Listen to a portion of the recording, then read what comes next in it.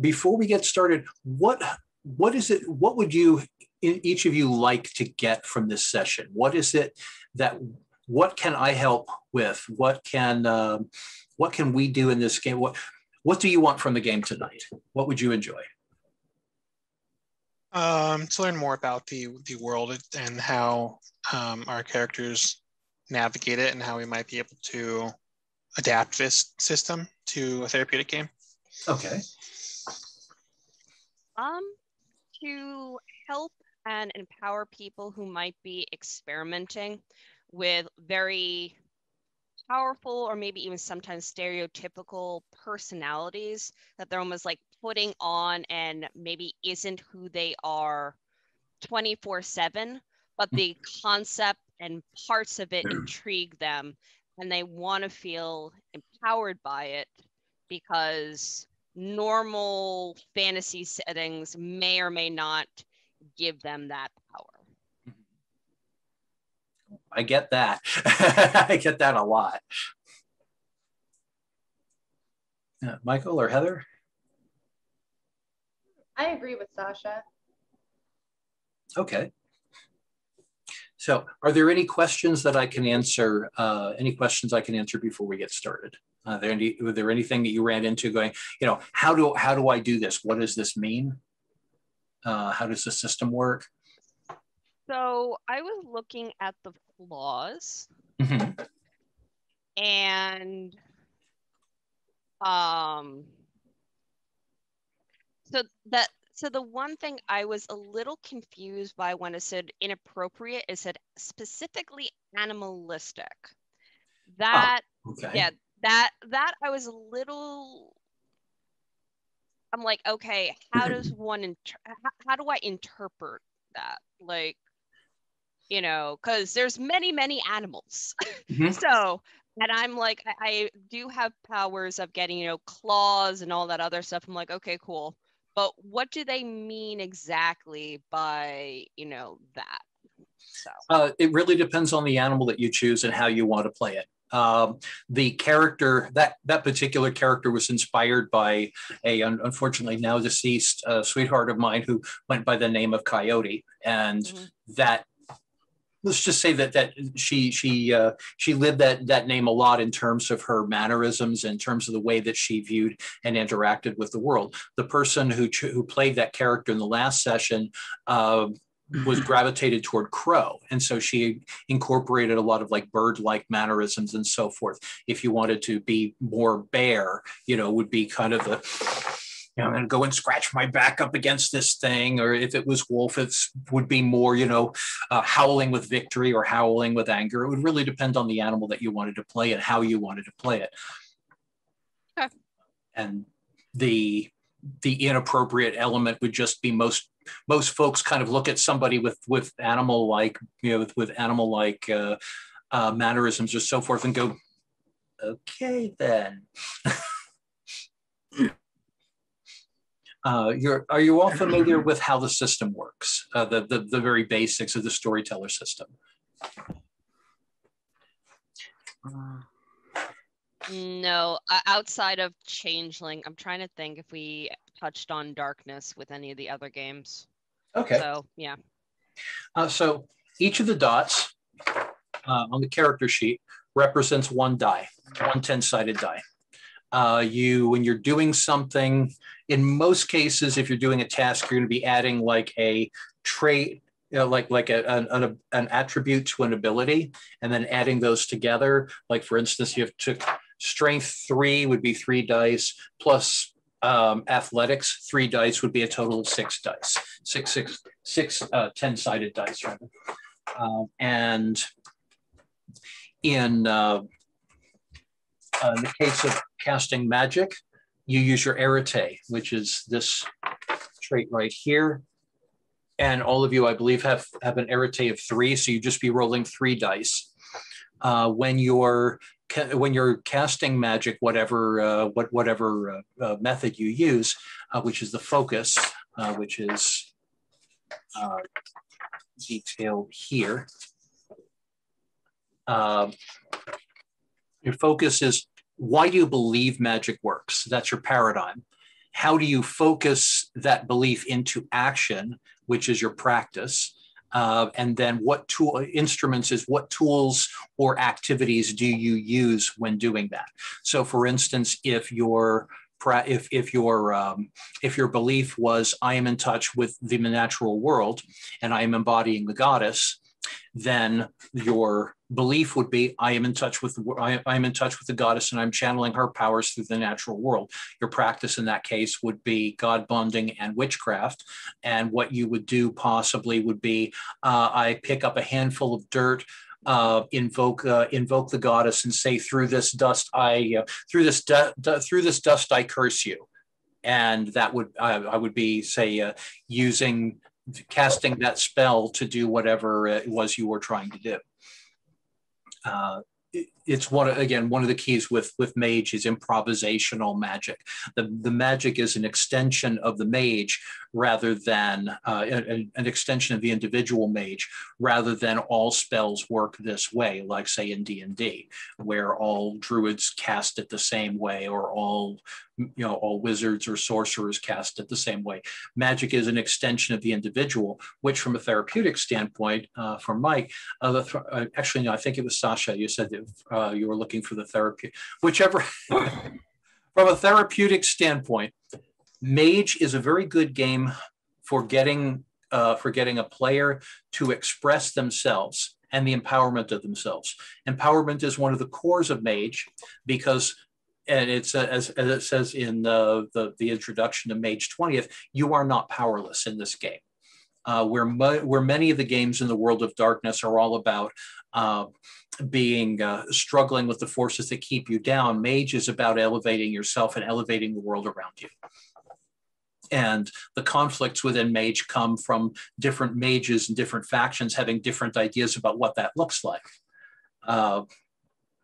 Say like the technocracy is all about enlightenment through control. If we do this thing, and if we control these random elements, and if we convince the world, if we convince all people that the world works this way, then we can cut out the random elements and the world will be safer and better for everyone. If you're an ecstatic, for instance, you believe that empowerment comes from opening yourself to possibilities and embracing and then transcending the threshold of your limitations by going further than you believed was possible.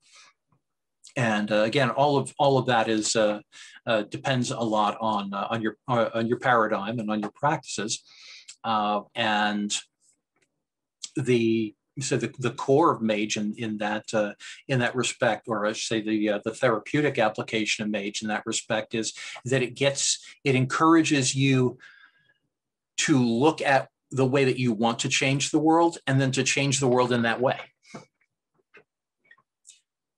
Any other questions? Anything else I can help with? Okay, so the background for the scenario tonight is that all of you are at a festival called Catastrophe.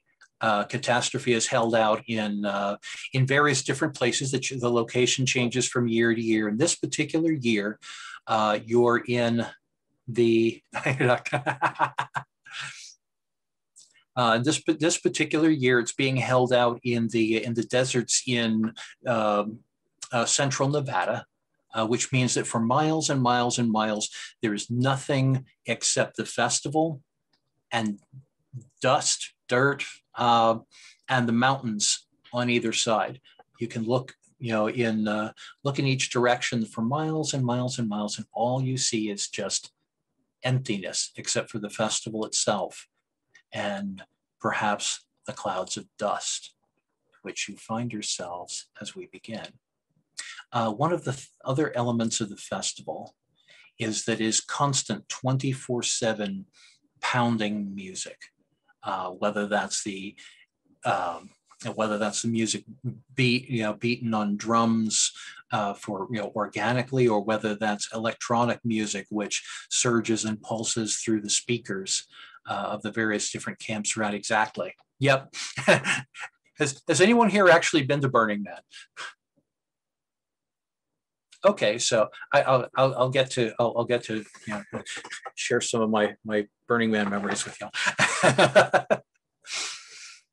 But yes, and one of the things about catastrophe that anyone who's been to catastrophe can attest is that the experience is going to change you. The people who have gone to catastrophe year after year find themselves transformed in new and different ways. And sometimes those transformations are great and wonderful, and they like meet the love of their life, or they break through some sort of mental block that they've had. And in other cases, they find themselves confronting they find themselves confronting aspects of themselves that they hadn't really wanted to see until that moment.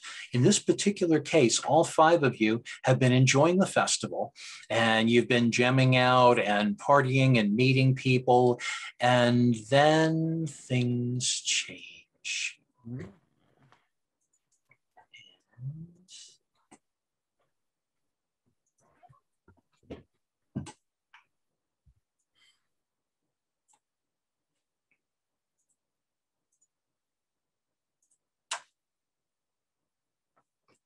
It was a great party, until it ended.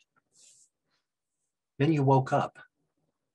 Okay, you would sense that there was something strange and distracting, disconcerting before everything, before the party. There's kind of the proverbial disturbance in the force before that moment. Now, you've always kind of come to expect that by now. Maybe you've been to catastrophe before. Maybe this is your first time. In any case, you kind of sense there was something strange about this evening. And then you find yourselves in sort of a cloud of dust. And in all directions, it's night. And in all directions, all you can see is the vague flash of the lights, far, much further away than you were standing mere moments ago.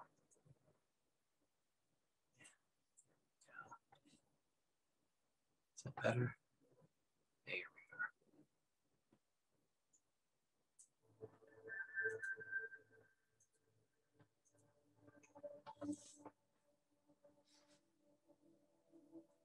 The air is thick and chilly, colder than it was when you just a few moments ago, wherever it was you were doing the sweat. Maybe if you were dancing, the sweat is starting to dry and cool against your skin. If you were sleeping, you're no longer in your tent. If you were talking to someone, they're gone. You find yourselves standing in this dusty, sort of almost netherworld. You can sense you can sense the festival and the pulse and the pound of the music. You can see the lights flashing through the mist, through the smoke in the distance. But sound here is muffled and chilly.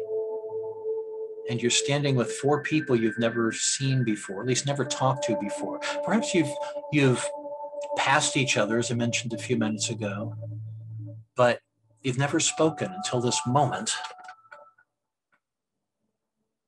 So looking around at the 4 of you, who do you see? Please describe yourselves.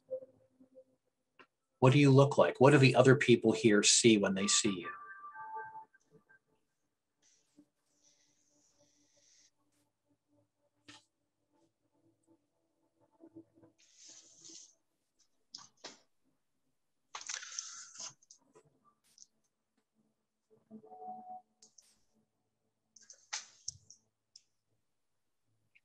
You would see a woman, but not just any woman. A woman that reminds you of all the women that you have met, whether it be your mother, your sister, your grandmother, your lover, your friend.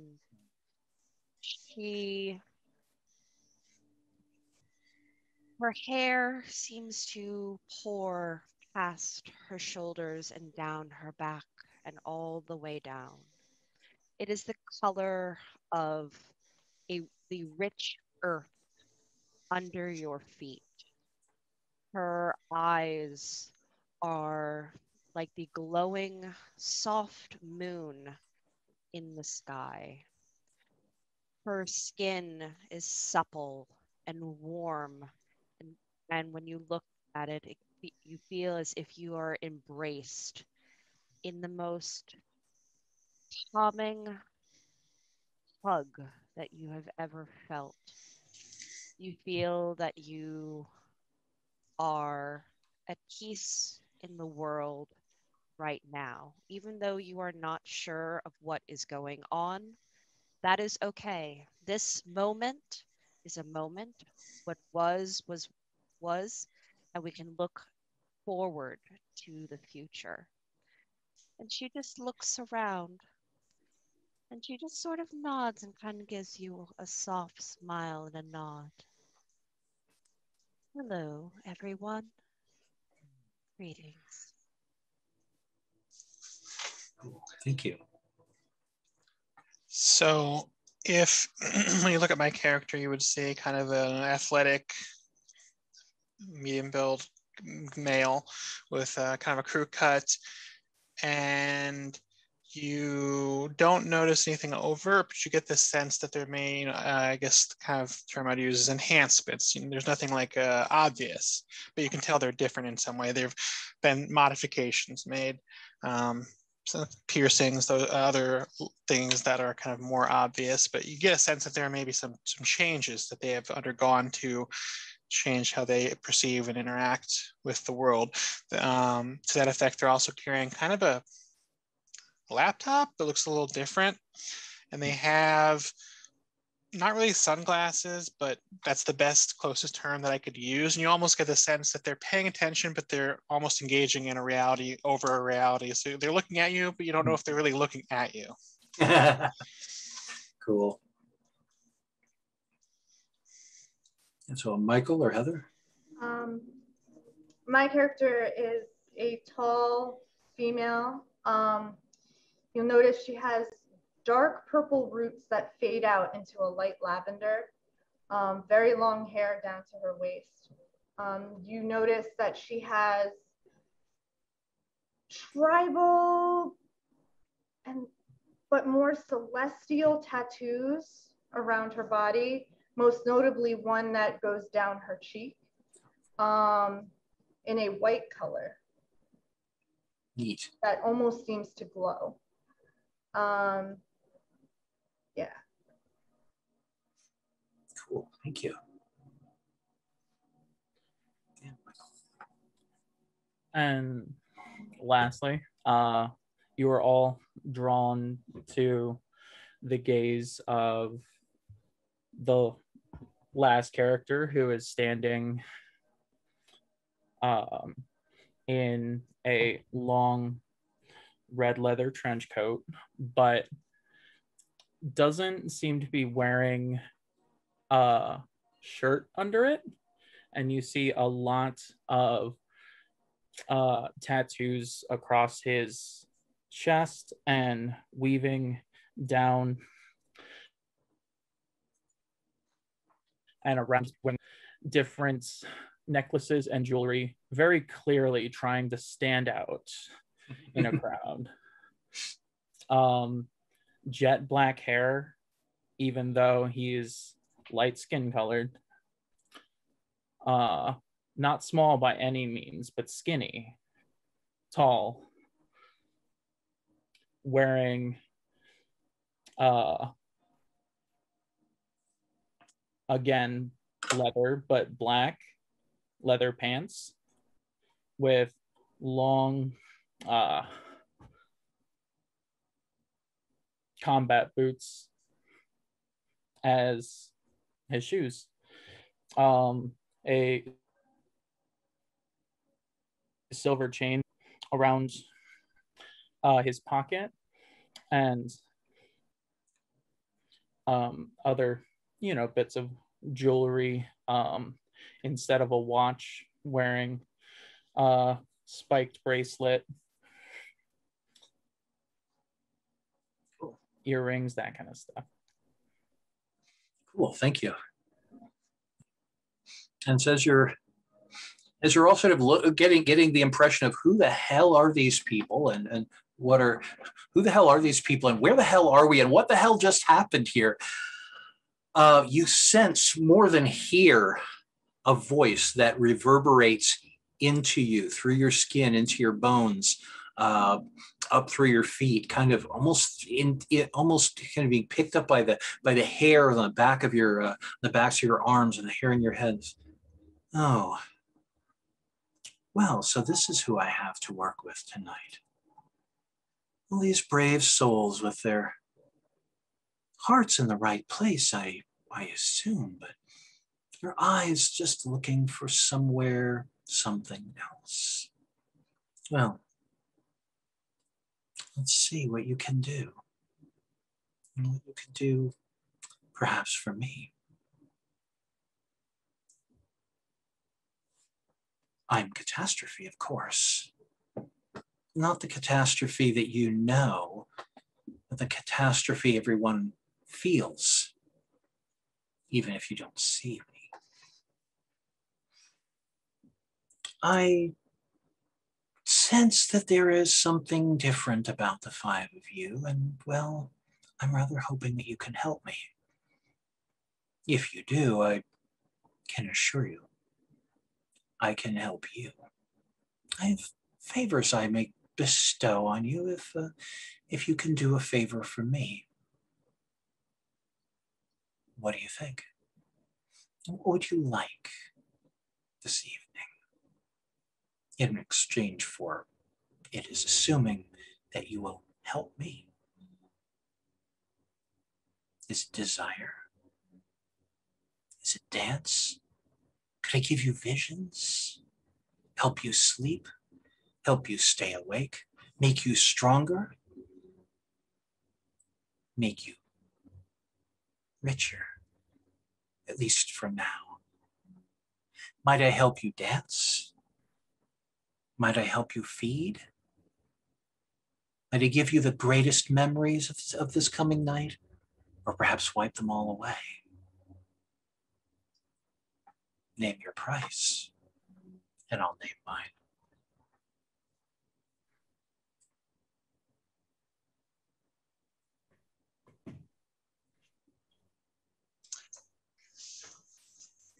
So, go ahead. I just Before we... So my character is kind of talking almost indecipherably, and you kind of get a sense like he's having a conversation with somebody else, and he's just kind of like, no, that won't work. No, that's not a fault in the code. And then he kind of suddenly kind of jolts out of it as if he starts to pay attention to the actual situation in front of him, and it's just like, whoa. Normally when I forget to take my medication, my anxiety doesn't kind of literally pull me out of reality. Who are you? Catastrophe? Well, yes, of course. Who else would I be? That's a good question. Who else would you be, and where are we? Oh, you're still here. I've taken the liberty of taking you somewhere where we could talk, where I could speak with you a bit more privately than perhaps we would be speaking if you were where you were a few moments ago. You definitely get the sense that there's you definitely get a sense of arrogance and mischief and definite sense of superiority here. But then what experiences you've had with spirits, this definitely seems to be expected. But you know also that you should be very, very careful what you ask for. And what is a catastrophe asks of us? I have a problem tonight. It's been building up for quite some time, and I've been trying to be reasonable with them about it. But you see, this is my home, wherever it is that I happen to be. And there's someone, and you get a sense, you don't actually see catastrophe, but you get a sense of being directed back toward the the light and the sound. And through the mists, you gradually see a shape rising up from from one particular part of the hexagram, which is what the kind of the city camp of catastrophe is called, sort of being rising up in the mist, almost like an octopus or squid of some sort, whipping out tendrils and wrapping this light energy back into itself. Some people tonight seem to wish to take more than is welcome. I'd just like you to convince them very nicely, if necessary, if possible, to stop, because this is my land and my home, and my people are under my protection. And they assume too much and take more than I'm willing to give them. They don't sound like good guests at catastrophe. No, they're really not. They're very perceptive. Well, I'm all for helping people, but speaking about being perceptive, it sounds like your rewards tend to be temporary. Well, I can't say that I have a lot of control outside of my domain. This is, my rewards are mine to bestow in my heart. The rest of the world, I don't have much use of it. But what you bring forth from tonight will stay with you if you wish it to. I mean, I can't grant temporal riches. I couldn't make you rich. I couldn't make you wealthy beyond tonight. But I could make your experiences here worthwhile for as long as you stay. Would helping you help me become more knowledgeable, more skillful? Oh, quite possibly. It depends on what you wish to be knowledgeable and skillful about. Fixing things, fixing the world, adapting it to my needs. Oh, I'm all about that. I'm sure I can help you. And What do you guys think? Just sort of kind of is, she has closed her eyes and she's sort of sitting, and you can see that she's listening specifically to Catastrophe's cadences and how they are saying the things. Mm-hmm. We are guests in your home, Catastrophe, and you wish to bestow us gifts. That is riches beyond any. You are truly not only a humble, but a wonderful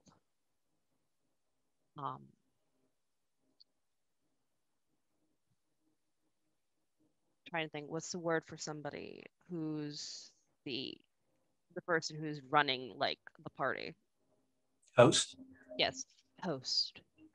My only ask is, how can we make this land enjoy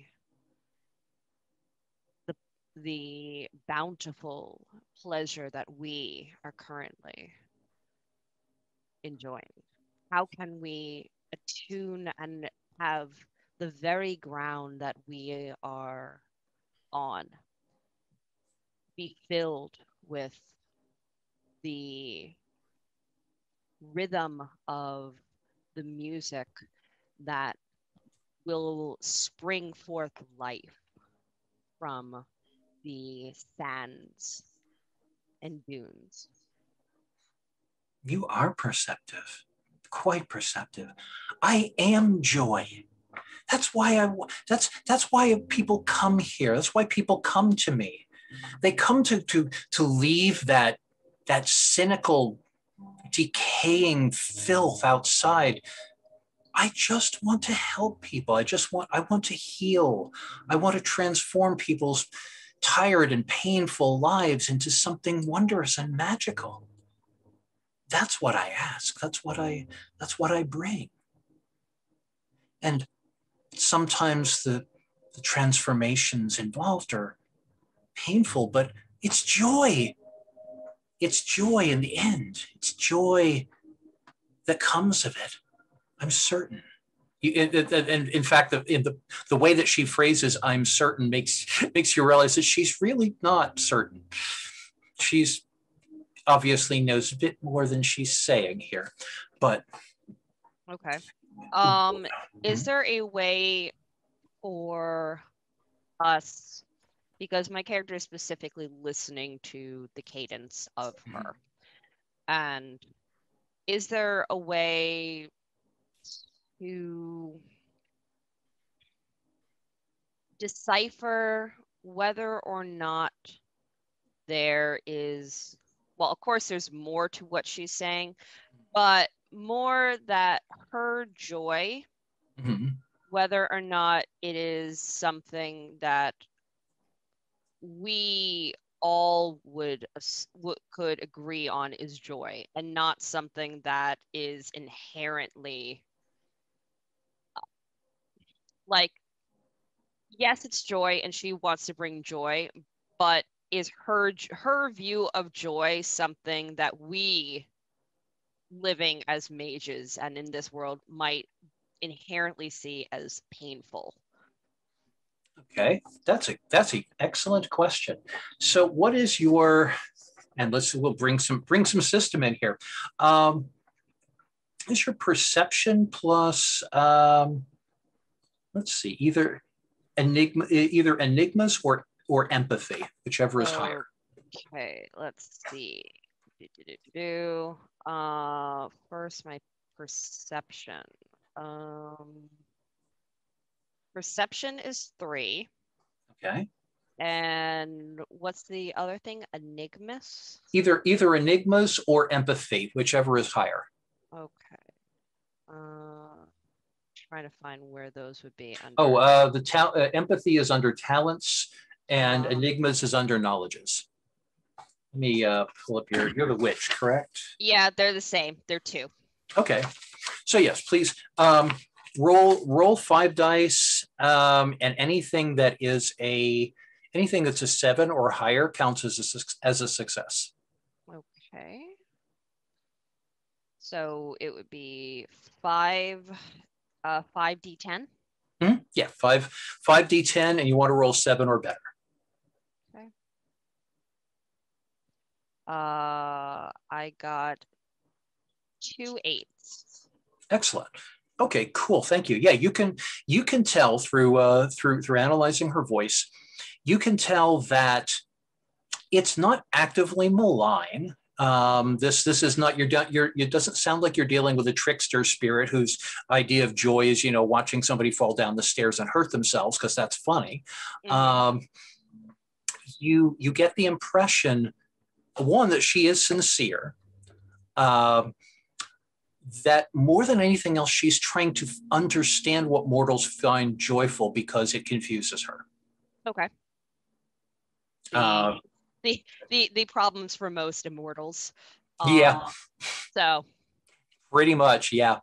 That's. Oh, sorry. Go ahead. Okay. So wait. What else can I guess understand from her cadence and wanting that these hospitable guests who are causing basically a problem, kind of killing the mood of this party. Mm-hmm. So, and she has already tried to get rid of them, and they have not. Is that basically? Basically, the sense that you get is she's tried to be nice. Mm-hmm. And she's trying to be subtle, and nice and subtle are not working. They're clearly not, and you would know this much from your experience with Catastrophe, the festival so far. If they were actively being assholes, if there were somebody that was like grabbing people and stuff like that, then there's a group called the Holy Fools who would kick them out. Okay, so they are doing something that is not overt that is upsetting her, but has not been noticed by the Holy Fools or any of the others. Exactly. Okay. Yeah, one of the things that you catch as the undercurrent of catastrophe, as the undercurrent from Catastrophe's voice, is that mortals confuse the shit out of her. Mm-hmm. That's you realize that from, the way she's saying, what is it that you like? What can I do? And that whole idea of what can I do seems to be subtext running through everything you've heard from her so far. And she's realizing that what is happening over there is not comfortable for her, but she's not sure if it's comfortable for them. If what it was, again, was, if it was a camp full of people who were, groping folks or ripping folks off, obviously she'd know to get those people out. But what's going on here is disturbing her and confusing her, and she's not quite sure what to do about it. She thinks you might be. Okay. So that you. Mm-hmm. So my character is going to have sort of closed her eyes and sort of seems to just plant her feet kind of deeper in the sand. And she opens it. Does she have a form? Or is it just a voice? Okay. Let's see. What I would like to do a physical movement towards the voice, the physical, what have you. Okay. Since you are looking for a form, and you're looking, basically what you're looking toward, if you're looking toward the festival itself, what you see is that that swirling mist and the swirling dust and the light seem to weave themselves into a pattern of a woman about medium height.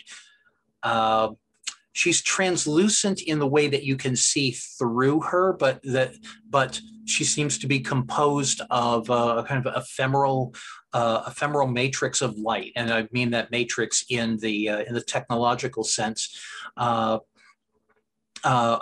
light. She's long hair that shifts from flowing hair to dreadlocks to shorter chopped hair to a kind of a bristling mohawk. To her hair flows and changes. She's wearing belly dance garb. No, she's wearing like road warrior leathers. No, she's wearing nothing. No, she's wearing body paint. No, she's wearing kind of jeans and a strange t-shirt. No, she's wearing this elaborate costume that looks sort of like a jellyfish composed of threads.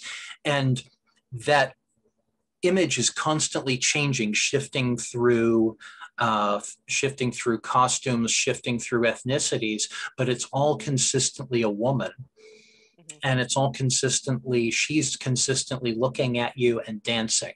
And again, that dance is sort of, it flows and then it chops and then it stomps and then it stops and looks at you and says, "Oh, you can see me, can't you?" I smile brightly. And my eyes, water begins to sort of trail down as emotion fills me, and I do not block that joy. And I kind of reach just a gentle hand as if I were to cup her cheek. And if I may call you sister, you do not need to give me anything, for you have given me everything I need. You have done so much. Yeah, I'm kind of low. Hi. Yeah, sorry. If I may call you sister, you have done. You do not need to give me anything. You have given me everything I need. And you still are trying to understand all of us here. And I can see how heavy that weight must be. And I wish to lighten your step, my dear sister, so your dance can continue and lighten us all. please allow me to give you that and to allow you to continue to bring joy to all of us here. Oh, you're good. She closes her eyes, and you see these trails of shimmering tears, and she smiles, and she reaches and touches your hand, and when the skin that you feel, or the light that you feel under your hand, kind of feels a crackling, like static electricity, and she brushes against your hand, and you feel this intense flow of energy flowing into you, and she whispers, "Thank you." Give yourself 10 quintessence. Oh shit. Okay. You might have hit a theme for me when it comes to wanting to help people, so that's why I might be getting into that. Okay, cool. So where's the quintessence? Quintessence is this wheel over here, and okay. Essentially, yeah, just like take a pencil or something like that, and fill it. You now have 10 more quintessence. What you feel is this amazing rush of euphoria, so much so that it staggers you. It's kind of like it's like, I'd say it's like a wave of orgasm, but it's not that kind of erotic. It's bliss. Okay. It's a euphoria so strong that your knees buckle. So 2 things. 1, my character is going to sort of softly buckle under it and just kind of lift her head back, and her eyes more just water and wetness from just her her face. She is unrestrained in her emotion, and kind of she kind of cups her breasts and kind of clutches, but in this smile, in this just deep, like she's just kind of laughing in this happy, like over the moon type of sense. And she's looking at you all, and her eyes, the pupils have just dilated and smile, and she's just kind of looking at you all in the most, like, this is the feeling of unrestrained joy. Now, so does it matter which way I go with the quintessence on the wheel? Oh, you just go where the areas are filled in. Just go clockwise. Clockwise. Okay. Yeah. Thank you. All right. And so what the rest of you feel watching this is this surge of ecstasy, which especially in your case, Michael, this surge of kind of ecstatic pulse. Again, it's like joy. It's a surge of life force that is erotic but not sexual, if that makes sense. Again, you feel you feel the hair on your bodies and the hair on your heads bristle and shimmer if you're the ground where you're standing, and just seems to crackle with life force. In Mike, in your case, if you're looking at one of your devices, the device screens just kind of shimmer and then go out for a moment. They go back on. It's not like oh shit, it's dead, but it's almost like there's been a pulse that shorted them for just a second, and then they come back on. Heather, in your case, what you sense is this amazing wave of healing energy, life energy, kind of on a level that you've never felt before. You've felt this sort of you felt this sort of energy pass from you into someone else as you've been healing them, but it's never come to you and washed over you from another source like this before. It's almost like being kissed by goddess. And in Michael, in your case, the incubus here, this is hot, dude. This whole thing is just like, wow, whatever they just did, I want more of that, please. Please, yes, and thank you. Can we patent this? Can we you froze up there. Patent this? Can you patent it? Nope. But it's wonderful that you felt it. You want more. And that's, yeah, go ahead. I feel like all of my problems have suddenly been solved. How can I help you with this problem? How can I solve your problem? Thank you. That and now that she has a physical form, she's pointing over at where I was mentioning kind of the octopoid spirit entity. She points over at that, which is over at a camp with kind of blue and green light, which is much more subtle than a lot of the bright neon-ish garish light around it. It's almost like you can see the light, but it's drawing light into it, if that makes sense. And she says that is need. Need craves. Need seizes. Need draws all things to her, and she's taking without asking. And that's not something that I can abide. And I'm not even sure she knows it.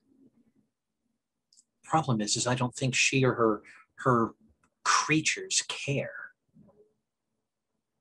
And I won't have that here. I won't have that in my home. I won't have that in my heart.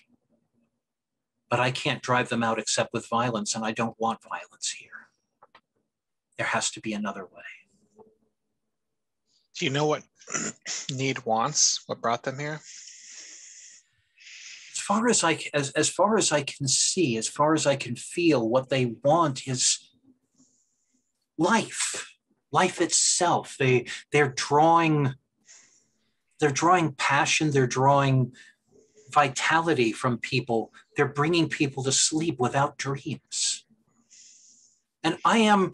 She's extending her arms out to a point where she almost seems to stretch across the sky. I am dreams, and need is taking them away. They claim to be a temple of peace. They call to people saying, come here and rest. The people go and they rest and they sleep, but they don't dream. They just give without being asked. It's being taken. And I can't have that. Not here. Hearing Catastrophe talk, it almost sounds like they're on her corner and she doesn't like it. They're horning in on her territory. Kind of, yeah. So my character kind of has sort of slowly kind of rose back onto her feet. And I look to our healer. They sound as if they are hollow and they are trying to fill a wound. Healer, what do you think we could do to fill that incredible hunger that they seem to be trying to fill? My character is coming back from her senses of feeling what it must feel like to be healed, and kind of questions, is this what it's like? Now, to be on the receiving end of your arts? Yeah. Like, is this what it's like to be healed? Mm-hmm. Probably. I wonder if they require inspiration. They may.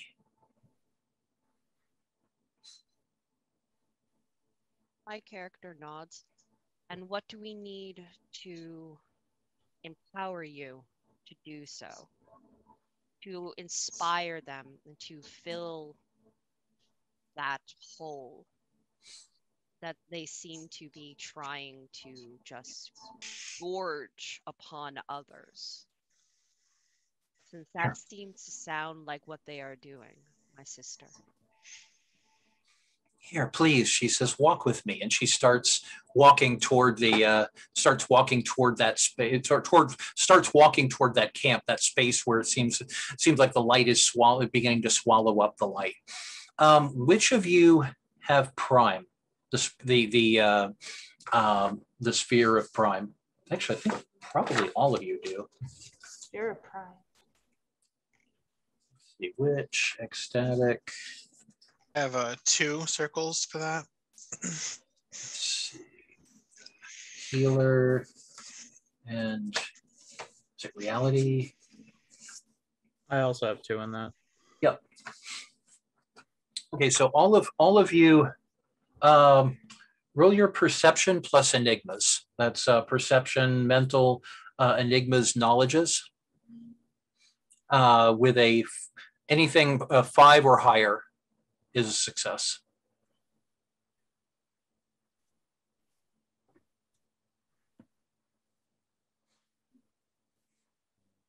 And you said every circle is a D10? Mm-hmm. So would I, if my perception is a 2 and then my enigma is a 2, would I just roll 4? Yep. Okay. Yeah, correct. I got 1 9. Okay. 5 or up. I got a 7 and a 6. Okay, so that's 2. I got a 5, an 8, an 8, and a 10. Re-roll your 10. I got 3 5s and an 8. Okay, so all of you can sense this as you begin to walk in toward the space. All of you feel this kind of a pulling sensation from that sort of that blue-green pulsating camp. And all of you start to notice the closer you get to it, the more agitated you begin to feel, the more whatever fears or anxieties or insecurities you feel starts to almost start crawling like cockroaches or centipedes up out of your bones and up through your skin. It's very Michael, since you rolled so well, what you notice this, what they're doing in that camp is that they are drawing life force from people's anxieties and fears and insecurities. They're kind of bringing that up to the surface and feeding on it like candy, which is ew. Bad vibes, man. So is their intent, is it like apparent from, I guess, Michael, this would probably be a question for him since he's receiving more than we are, but is it inherently malevolent?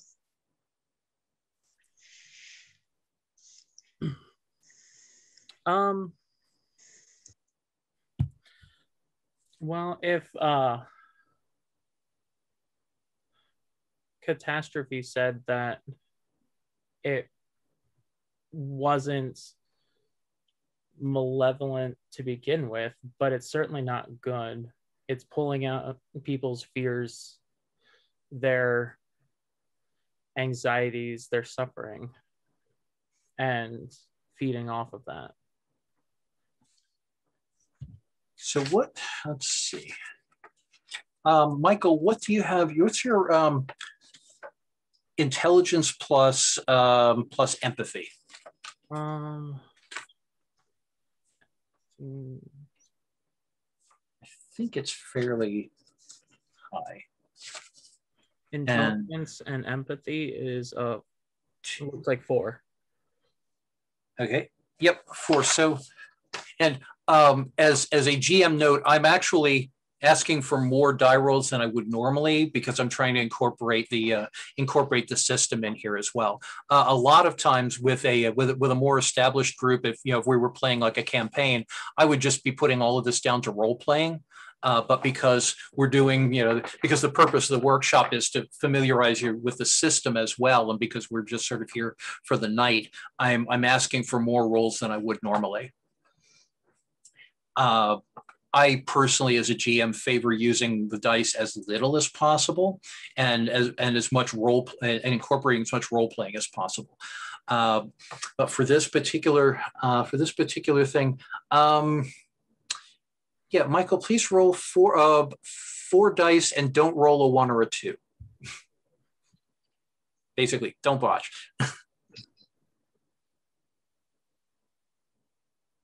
I got a 9, a 3, and 2 2s.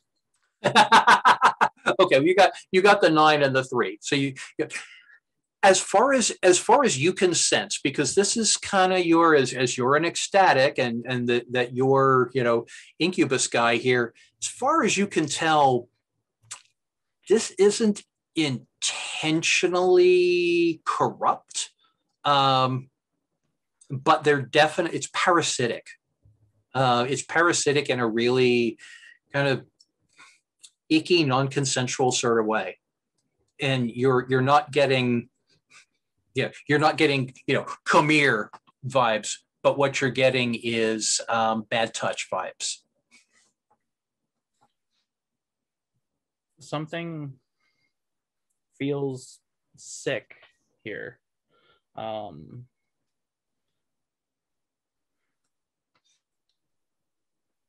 Shivering, as if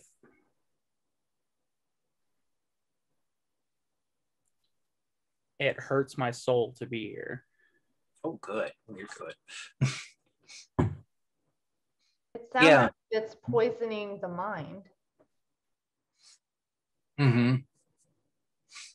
Poisoning, or possibly drawing out the poisons, drawing up the poisons of the mind. That's kind of how it feels for you. It's as you step closer, as you walk closer, kind of following Catastrophe, whose walk is sort of a dance, sort of a flowing, spinning dance. What you're getting is, it's not like it's not instilling your insecurities. It's like, how sometimes if you're at a party and you feel out of place and you're like, oh no, I'm trying to have a good time here, but are people looking at me? Do I look weird? Is there something in my teeth? You get that?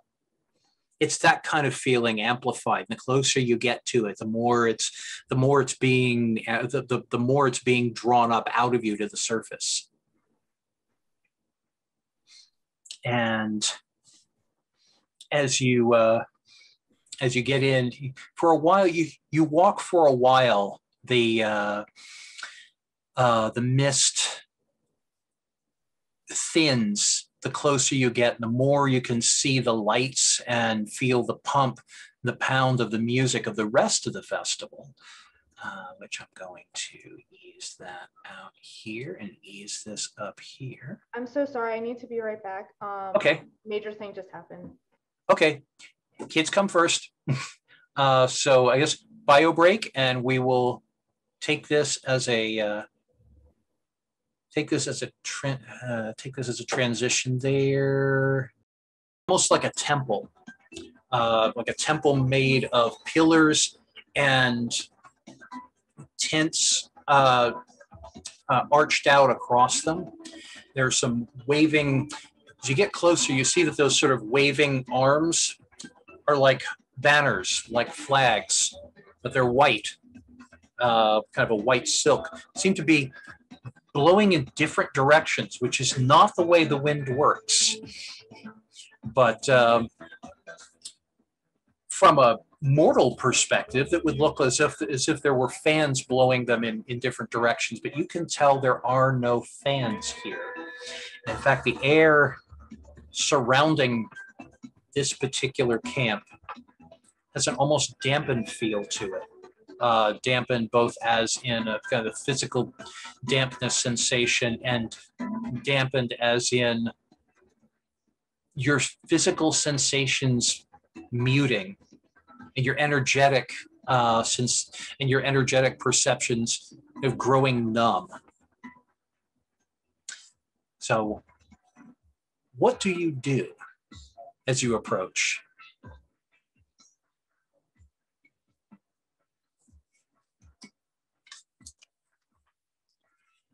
Is there anything that you're doing to prepare a particular gadget, a particular spell, to armor yourselves maybe against this, to kind of make some sort of mental shields or energetic shields against what you feel is this kind of parasitic draw on your fears and insecurities? My character is just trying to take it all in and just kind of looking and assessing and trying to find the sort of the fault in the system, so to speak. Okay. Anyone? My character is in a very conscious but meditative state, trying to clear her mind so that she can be better prepared and not drawn into the anxieties and the negative energy. Okay, cool. So my character equally is trying to sort of shift her mindset, since right now she feels very invaded. She feels that her space has absolutely been invaded. So she is sort of trying to move her space, her mindset from sort of a small to a big kind of cat, elongating her stance and being like, no, this is not a time to shrink back. This is a time to present yourself in the face of something that is trying to dominate your space. Because the only way to not have a fight and not to submit to this is to push back and give at least the front of, this is my space. That might be your space there. This box, yeah, you're not getting in this box at least. So cool. What the rest of you notice that the witch has assumed a distinctly cat-like, not only cat-like pose, but kind of starting to look cat-like, and that's both cool and rather disconcerting. And Michael, what is the ecstatic doing? As he's walking closer and feeling this more and more, he feels his flaws starting to come into him. These nightmares, these flashbacks starting to come in, and his bright red leather cloak is almost before everyone's eyes changing to a dark, almost muddy green color, and his vibrant chains and pants are becoming more neutral colored. He reaches into his pocket and is, fumbling with something in very uncharacteristic fashion. and turns out it's a pill bottle. Hmm. Dumps a few out, takes a few, washes it down, takes a few deep breaths, and was like, all right, let's keep going. Ooh, oh my. Popped a couple Xanax and he's good. So as you reach the as you reach the borders of the hexagram, Catastrophe, as I said, is sort of walking, flowing, dancing, and then it's just her form starts to dissipate more, and she becomes thinner and fainter, and she looks back at you, Sasha, with an expression of alarm as she dissipates into the last of the mist, as you step through the last of that misty area and into the light of the camp itself. The camp that says over the top, as you walk around to the front of it, Temple of Tranquility.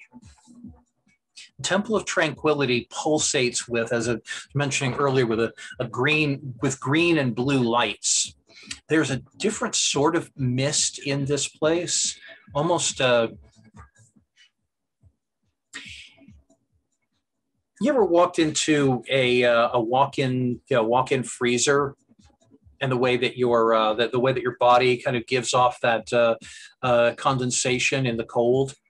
That's sort of what you're walking into here. It's not cold. It actually feels oddly comforting and numbing as you step in. And what you see beyond the entrance to the Temple of Tranquility, there are several people who are standing by each other, and I'll mention them in a second. But the main thing you see is just lots of people, and most of them are curled up on pillows and on blankets and carpets. The floor, well, what passes for a floor here, the ground is covered in covered in thick plush rugs, like we call Oriental rugs. I'm not sure what the right term for them is these days, but those kind of really thick plush rugs. There are tapestries with sort of a kind of New Age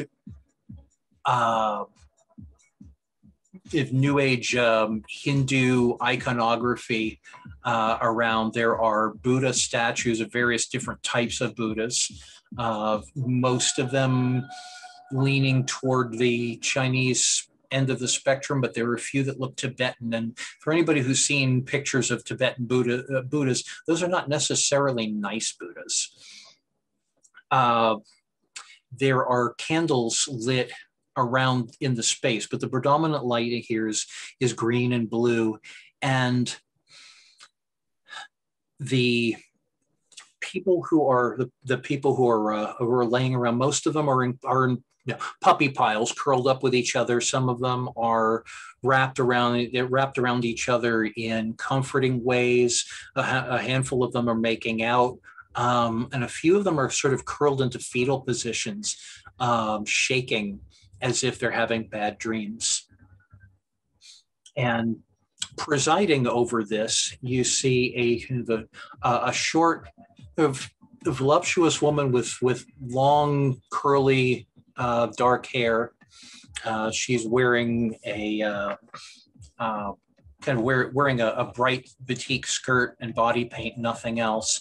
She's got a big smile and big brown eyes, and she's talking rather animatedly to a tall, kind of like road warrior looking dude, big, leather-clad biker guy with his massive muscles, lots of tattoos, very dusty leathers, and a distinctly unpleasant look to his face.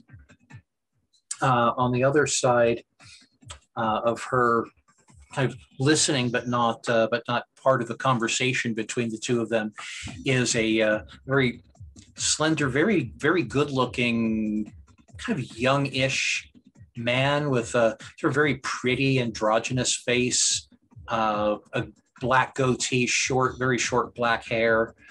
He's wearing a blanking on the name of it, loincloth, essentially. And very, again, brightly colored loincloth, and it's very lean, good looking build, no tattoos or body art that you can see. And there are a few other people in the shadows you can sense, but unless you look straight at them, you can't really get much of a play on their features.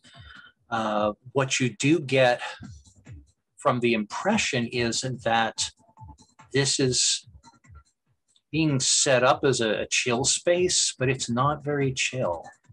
And again, that feeling of having your energy drawn from you, it's almost like it's being drawn out through your feet and into the ground. And the woman with the skirt, the one who is talking to the road warrior looking guy, looks over to you and says, come in. Welcome to the Temple of Tranquility. Please, have a seat. Or stand, whatever you feel most comfortable with. What do you do? I would like to do what I did similar to Catastrophe, to sort of study some of the cadence and how they're talking, and see not only how truthful they are to us, but also in the way that they are presenting this. We already know it's fake, but my question is how deeply do they believe in this fakeness? Like, is this basically their persona and their way of, this is their reality that they believe in, or is this just a front that they are wearing, almost like a cloak to, and there is something wholly other instead? Okay. Do you have mind? You have the mind sphere. Where would I see? That would be under spheres. Let's see. You are the witch. I have life, prime, focus. I do not have mind. Okay. I have mind. Okay. I have 2 in mind. Okay. All right. And in your case, Sasha, so you're using this mundane empathy, such as that may be. That's fine. Michael, if you're going to try and use mind, what are you going to try to do to get a read on them? So I entering into this, feel that everything is clashing with each other, doesn't fit, the feng shui is all wrong, and that it's just creating this almost perfect pull of just almost apathy, like it's pulling everything out of the people in here. And with the mind that I have, I'd like to see who, if anyone, is unaffected by it. Okay. So yeah, let's quickly go back to Sasha, because you're just trying to get a read on her. Please roll your perception plus empathy. Okay, I think that was 5. So. And in this case, anything 7 or higher. Actually, strangely enough, 8 or higher. I got 2 8s. Okay, you got 2 8s. So the woman who is welcoming you in seems to be absolutely sincere. If this is a front, she believes it. Okay. The big road warrior looking dude next to her is pretty much radiating fuck around and find out. And the guy on the other side, the kind of androgynous guy, androgynous person, is got kind of kind of sneaky, conniving. You're getting sneaky and conniving out of his body language. He's not really hiding it very, very well. He's presenting very prettily, but you can see through it. Okay. So, Michael, what? Let's see. You were employing your drugs as an instrument of focus. So we can say that you're using mind. So who are you trying to get a read on here?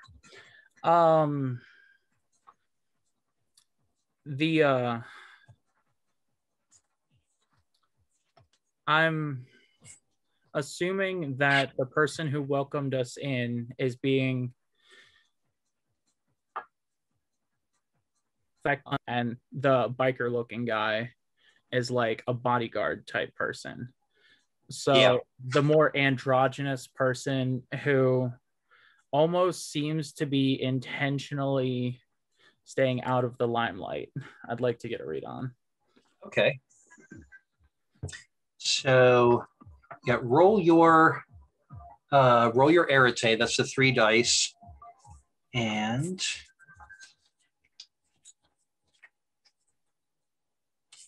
here we go. Just the 3, or should I add mine to it? Or that's so when you're casting a magical effect, you roll your arete. The dots in your spheres show how much you understand, how much you can manipulate the forces that you're working with, but you don't actually roll those. Oh, okay. So yeah, those. Yeah, the dots in Mage. This is actually a good mechanical point. In Mage, the spheres have 5 ranks. The first rank, and that's represented by the 5 dots. The first rank reflects being able to perceive the phenomenon. The second allows you to manipulate a little bit, do some minor manipulation with the phenomenon as it exists around there, like manipulating somebody's emotions or manipulating a candle flame. With level 3, you're able to affect the phenomenon some more and be able to use that effect with yourself. Like with life 3, you can use it to heal yourself. At rank 4, you're able to manipulate the phenomena fairly significantly, being able to do things like heal or harm somebody with magic alone, to be able to stop time, to be able to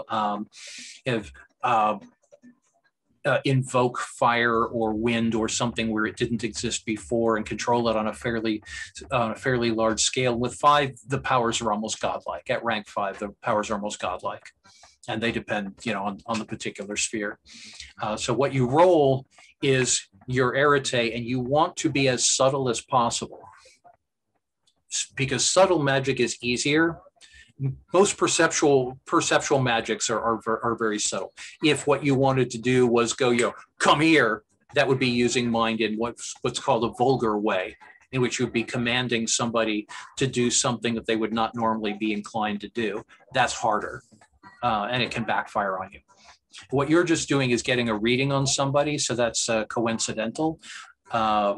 And so it really goes, in this case, against his willpower. So roll your 3 dice, get higher than a 5, or 5 or higher. I got a 10 and a 5. Oh, okay. Yeah. You see right through this dude. In fact, literally, you can see his aura. And his aura's kind of, it's oily. It's very shifty, and he/they are very shifty, and it's kind of it's hard to get a precise reading on it, because the colors are roiling and shifting, but it doesn't look integrated. It doesn't look honest, like, at all. What you're getting from this person is they're an opportunist. Kind of a parasitical, tricky opportunist who is just sort of, at least at this point, along for the ride. You're also getting a kind of a predatory vibe from this person. I was thinking a snake. That's an insult to snakes, but yeah. Okay, Heather, Mike, what are you doing? I'm wondering, one of my instruments is energy. Mm-hmm. Could I read the energy of those who are curled up in that fetal position and shaking, comparing those to those that are not? Yep. Oh, yeah, that would be easy. I'm not even going to have you roll for that, because for you, if energy is your primary, if energy work is one of your primary magical methods, it's really obvious. What you can sense here is that these people are being lulled to sleep, that they're having nightmares, and that the energy from their nightmares is being drawn into this vortex, which you, if the rest of you can see, your sight is almost involuntarily drawn up into the center of the temple area. The rest of you probably notice her head going in the center area where the temple reaches highest, is this vortex of voracious energy that is drawing both from the people who are on the ground and drawing from all of you. It's kind of drawing it down and then drawing it up. And that energy has a very distinctly anxious feel to it, as if what the vortex is feeding on is insecurity and fear. Nothing as blatant as violence or as violence or terror or pain, but shading that way as you get closer and higher up into the vortex. Do you have the spirit sphere? Let me see. Spirit is 2. Yeah. Okay, so you do. What are you doing to look into what essentially what you're seeing here is a vortex? You can sense there's more to it than that. Okay. Do you want to see what that is? Yes. Okay. What do you do? How are you going to use your magic that way? Oh boy. I'm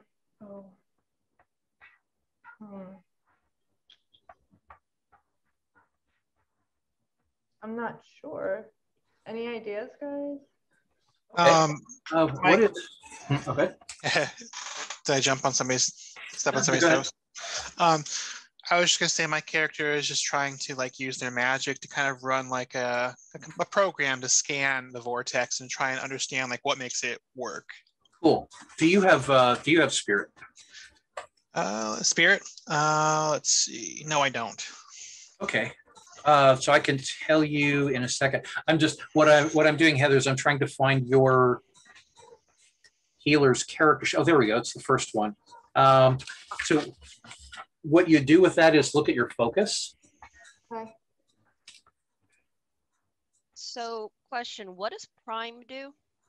Prime works with energy, and Spirit works with seeing entities like what you like who you're dealing with catastrophe out there.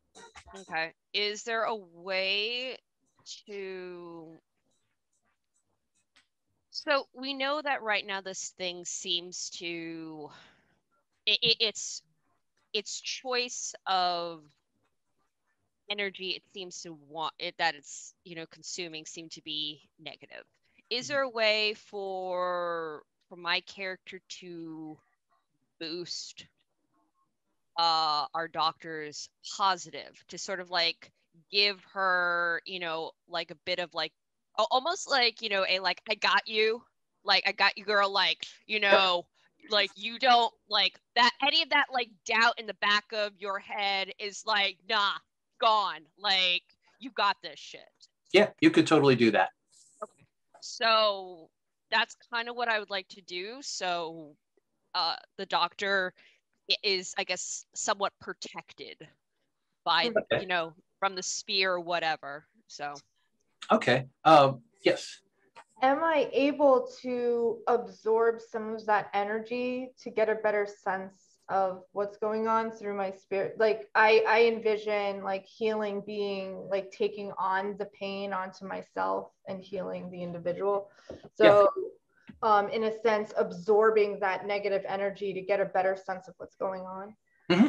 Yeah, you can totally do that. And I was looking at the instruments and things that you use, and some of the things that you use are body work, which is touch, like massage, and or like laying on hands. There's meditation, yoga. I mean, you could assume a yoga position, an asana, and close your eyes and breathe and sense things. You could reach out and touch people. You could talk to people. I mean, I know that the energy is flowing into the ground and then upwards. Could I put my hand on the ground to sense the energy? Yep, you can absolutely do that. Okay. And Stasha, what are you doing to help Heather out? So what I am doing is so my cat-like features had been sort of,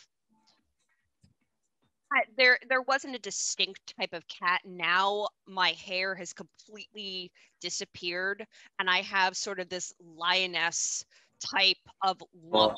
And I have gone and I put my hands on your shoulder, like both of them. And I just quietly tell you, sister, I have you. Cool. Okay, and go back to Mike real quick because you're getting a reading. Yeah. What, since I don't have spirit skill, do I need to roll? You have prime, correct? Let's see. I believe so. Yeah, 2 spheres. Okay, you can. I again, this is just one of those things where what's going on is so obvious that I'm not going to even have your roll here. Yeah, you are sensing that current of kind of anxious, insecure energy being drawn into the ground and then up in a column in the center of the tent area, up to that vortex, and you can get a sense that a vortex is alive in some way. And also, you would get you'd get a reading on the people. The people on the ground are sort of has this sort of a crackling field, like a crackling dampening field around them. The 3 people, that road warrior guy, the other woman, and the kind of the slimy androgynous dude-ish, are all radiating very, very strong energy of their own. You can also sense 2 other people. You can sense their energy signatures more than you can actually see them. Off to one off to one side, one off to another side. One of them is kind of crouching by a person who seems to be agitated but not asleep, and is whispering to them. That person seems to be, again, you're getting more sense of their energy than their physicality. Seems to be very kind of lean and crackling.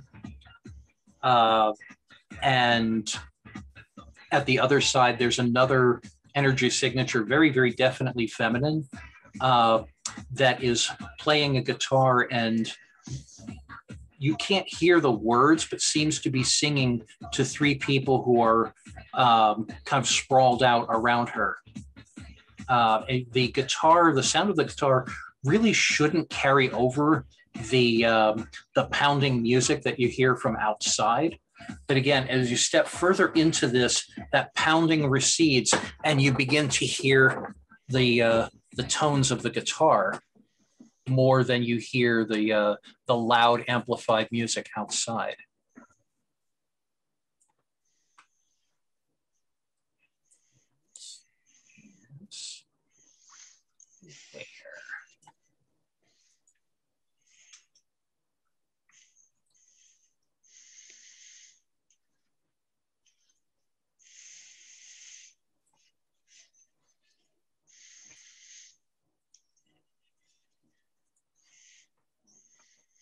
Does anyone have music as their or Focus? within it? Because yeah, I do. Okay. Music.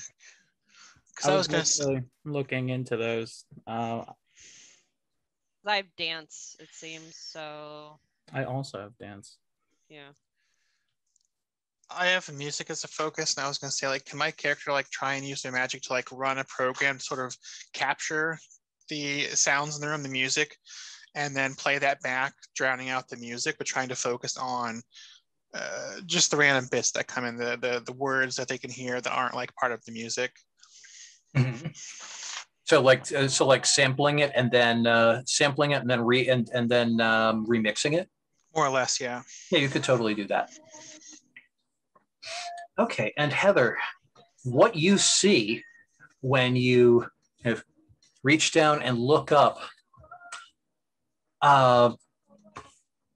what you see is like it's like a beating heart with tentacles reaching up and out. And you imagine that's probably where those streamers are outside, but it's like a large ephemeral, like giant ghost heart beating in time with the music that woman over there is playing.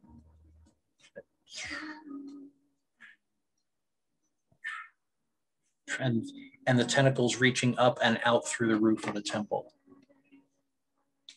And as I said, the energy is coursing through the ground and up into a column, which is invisible to normal eyes, but you can see it now, reaching up into the center of that heart and feeding it in the pulses.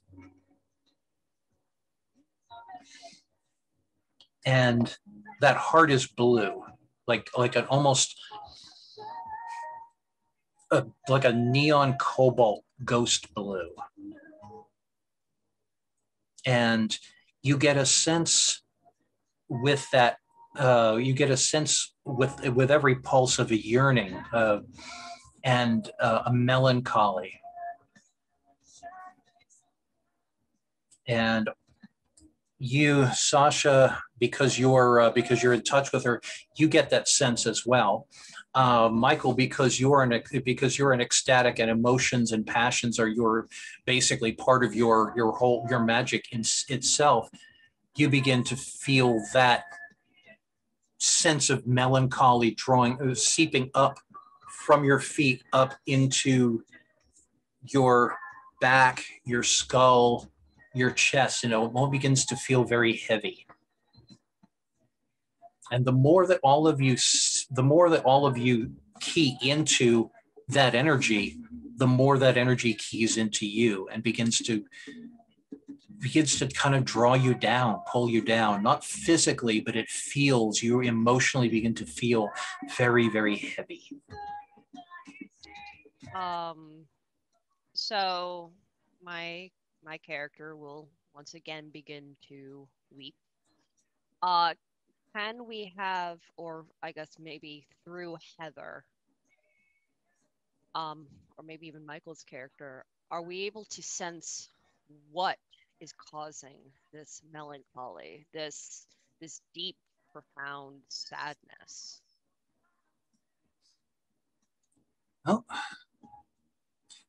as far as you can tell, the sadness is intrinsic to that, and it's very clear to you now, entity up there.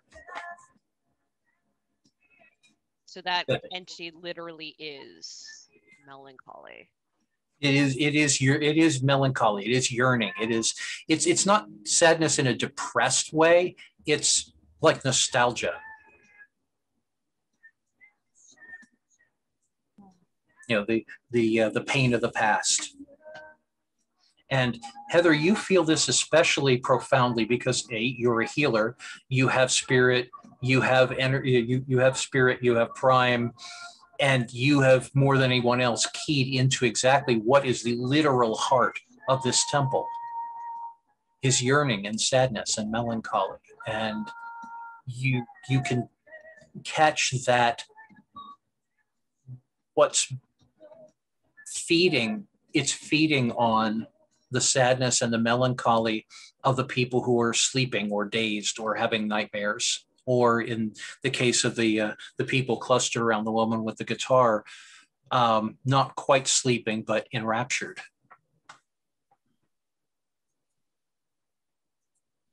Can I get a sense from the energy if I'm able to reverse the direction on which it flows? You could try. That's a very good idea. Just to see what happens. That, let's see.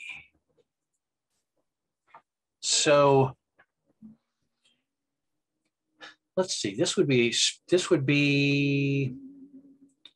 I guess it would be spirit. Yeah, well, you're trying to use prime. Okay. What are you doing to reverse that? Are you going to meditate? Are you going to talk to it or try and address the entity? It's kind of like still like looking up and my hand on the ground, going into a clear meditative state, and kind of using imagery to reverse direction of the of how it's flowing. Like okay. It from the heart. Okay. Tell you what, one of the things that you have, because you have that extra quintessence from catastrophe, you can use a point of quintessence. What is your, let's see, your healer? What's your avatar rating? Healer, your avatar is 2. So you can use 2 points of quintessence to lower the difficulty of this. Again, this is what would be called coincidental magic, because a normal person seeing you do this wouldn't realize what you're doing.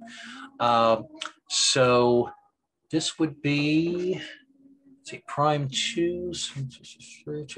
So roll your 3 dice for Arete, and anything higher than a 3 is a success. 4 or higher is a success. 6, 6, and 5. Okay, so you get 3 successes, and you start to feel the energy catch in that column and start to draw in toward you instead. And that's when the big blue pulsating spirit heart turns a darker blue suddenly. Anyone with spirit sight can see this. And you get a strong surge of pain, not physical pain, but an emotional, but a yearning so deep that suddenly, let me rephrase that. You're suddenly struck by a yearning so deep that it feels like there's nothing in your life you've ever done right. It's that kind of, you have that kind of feeling when you know you've screwed up really, really badly, and you're sitting there at like 3 or 4 o'clock in the morning and you're remembering everything that you've ever done wrong. It's suddenly like a surge of that into your heart. And Sasha, you can feel that through your hands as well. Okay. Is there a way that I can help Heather in moving this energy? Because at least in my mind, with my witchcraft, that these emotions, there's nothing inherently wrong with them, and that we all have times and moments when we have these deep sorrows, if even grief, if we want to call it that, and that it is more about experiencing it and moving through than wallowing and living in that. Cool. So, yeah. Yes, you can help with that, and I will tell you how in just a second here. Mike, you had wanted to sample the music. Basically, make an arete roll. Anything higher than a 3 works. That's the 3 dice. 3 d10s. Hmm? 3 d10s. Yeah, 3 d10s. Okay. Okay. I have an 8, a 4, and a 10. Okay, cool. Reroll your 10.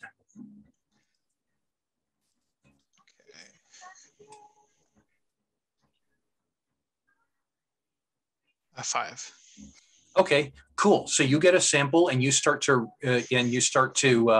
remix it. And what are you going to do with the remix?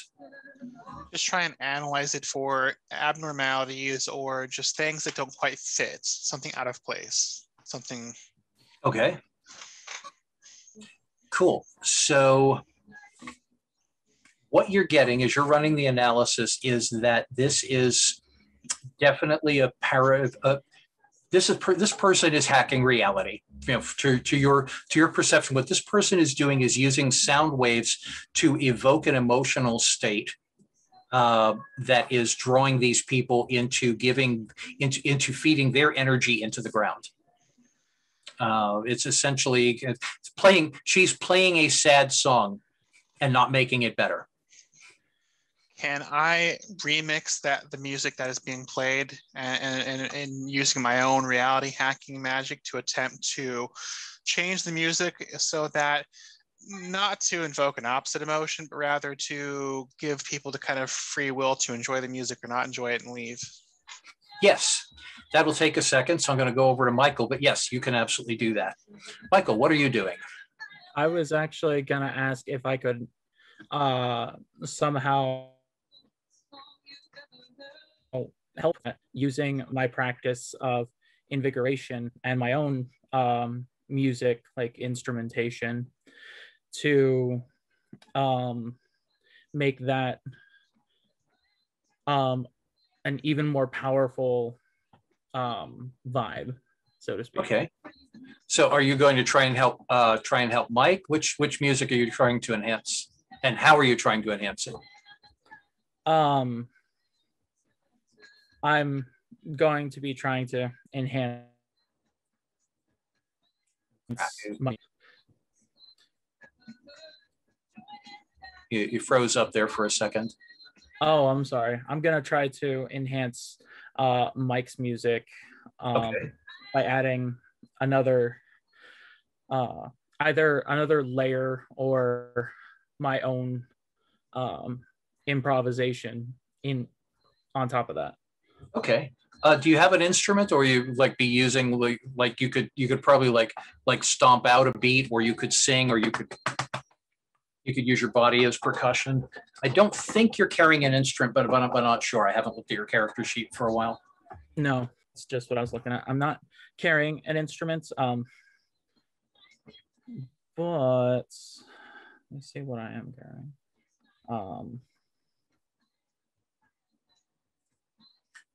No. If you don't have an instrument, let me know. I think my character kind of has a very beat up Stratocaster. He just carries it around. It doesn't look like it's actually used for playing music. More like submissively beating the shit out of stuff. But it should still be functional. Maybe with your abilities, you can kind of jam out. I was actually, yeah, either that or I was going to see if somehow I could get that woman with the guitar to let me, play a song. Okay. Are you gonna talk to her or go up to her, or? You know what? Yeah. I'll go up to her and try to convince her to let me have the guitar. Okay. So now that you're walking toward her, what you can see is she's younger woman, probably early mid-20s, very long thick brown hair, big brown eyes, not that kind of big, but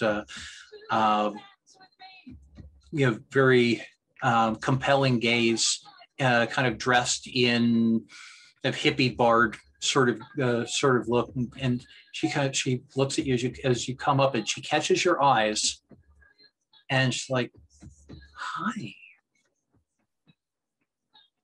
do you play?" I do, actually. Oh, would you like? And she stops playing. She looks at the others, and she takes off the guitar strap and hands it toward you. And it's not a flirtation, but it's an invitation, and it's a welcome. Show me what you can do. And let's see. Wonderful. Hey, good.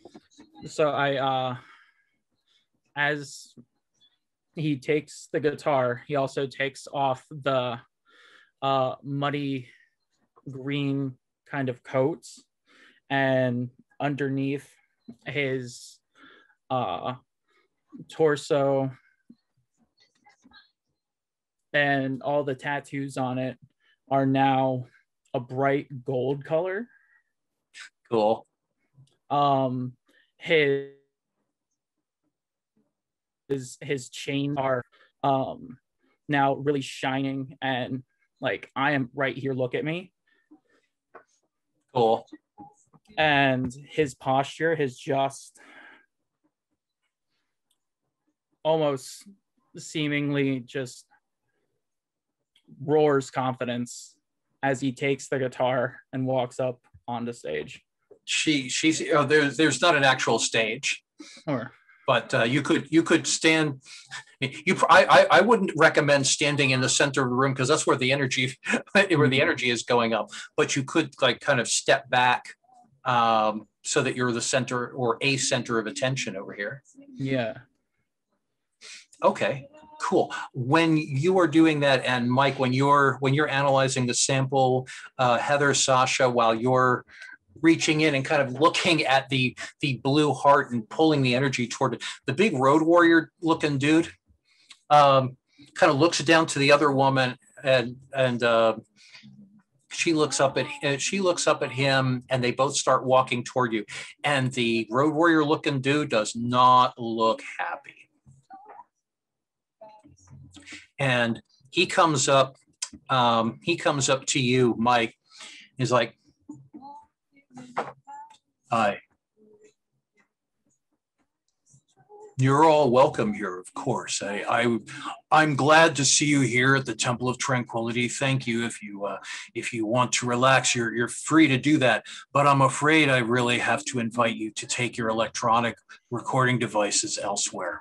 I'm sure you can understand why."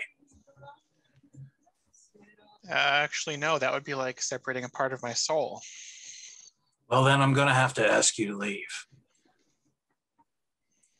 I invite you. And that's the other woman kind of like elbows him, and he said, I am inviting you to seek another place of solace other than our camp.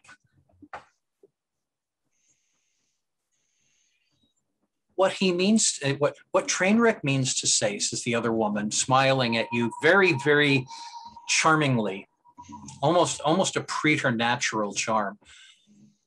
What Trainwreck means to say is, you are welcome. All of you are welcome here at the Temple of Tranquility, but we really have to enforce the boundaries of this. This is sacred space.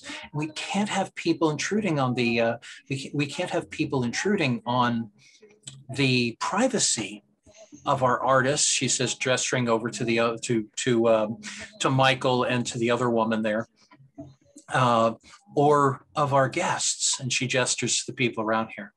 She says, I can absolutely understand. I deeply sympathize if your electronics are important to you, but they're not welcome here in this space. I have to ask you to please take them elsewhere or find another place to relax.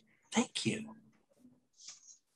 So what's the matter? You guys don't like someone fiddling with this knob on the stereo? And the big guy says, actually, no.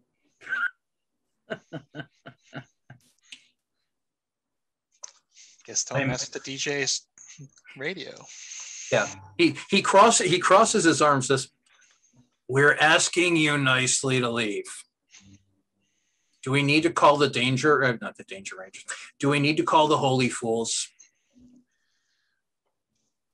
Possibly. I mean, I'm not going to be a bother, but I will leave peacefully. But thank you. Please do.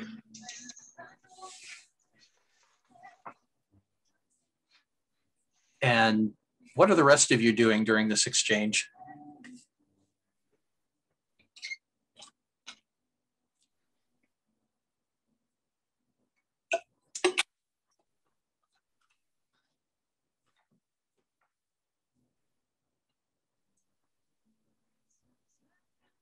Okay.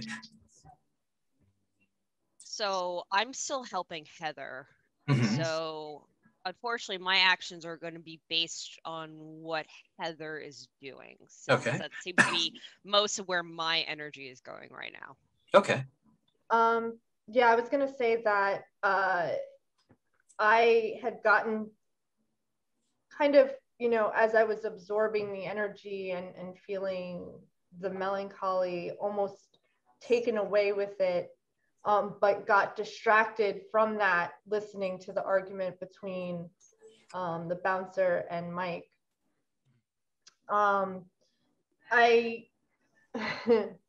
So voice, and apparently I have very high manipulation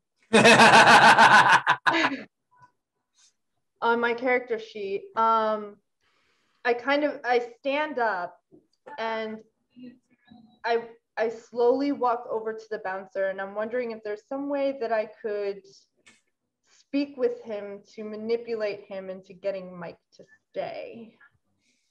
Yeah, you could make nice and convince him that no, this is my friend.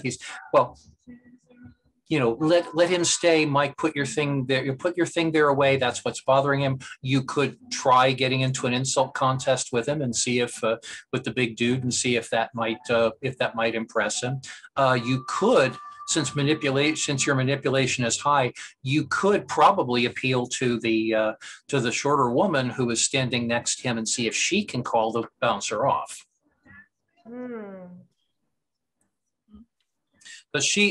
But what is really, really obvious to all of you is that she's the center of attention as far as the other folks here are concerned. She's definitely the one calling the shots, except maybe for that thing up in the ceiling. So I'll appeal to her. Oh, Kitty. Mm-hmm. Oh, Kitty. Okay, cool. What do you do?